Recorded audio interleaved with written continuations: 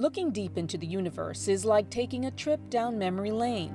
The farther from Earth we look, the farther back in time we see. Starlight from the remote past is just arriving at Earth now. Telescopes are time machines for exploring what happened billions of years ago. But before the Hubble Space Telescope, we could only see so far. We had a view that galaxies were out there a few billion years back, but we didn't know if they went all the way back to the very earliest epochs in the universe. That all changed when Hubble got on the job. In 2003, astronomers used Hubble to look back in time to within a billion years after the Big Bang.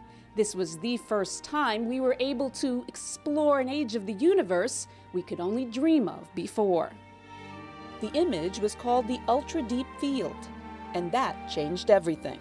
We saw things that were much farther away than any previous observations had shown us, and also when you're looking back when the universe was less than a billion years old, and be able to find objects that existed at that time.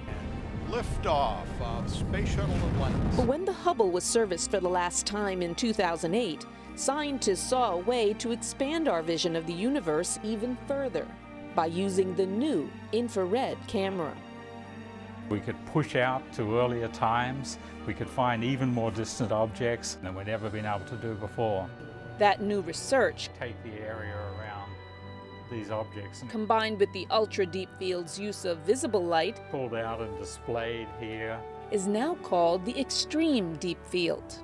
We can't see the first galaxies, but this has put us on the fringes of that time. And so we've been sort of focusing in now on when the first galaxies formed.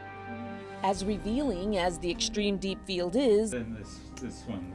it's only a preview of what lies ahead. We need to take a giant leap forward, and that's what James Webb Space Telescope will do. You know, it's 100 times what Hubble can do. So when that flies, you know, in minutes, hours, it can do what we've done on Hubble that have taken weeks, months. It's incredible.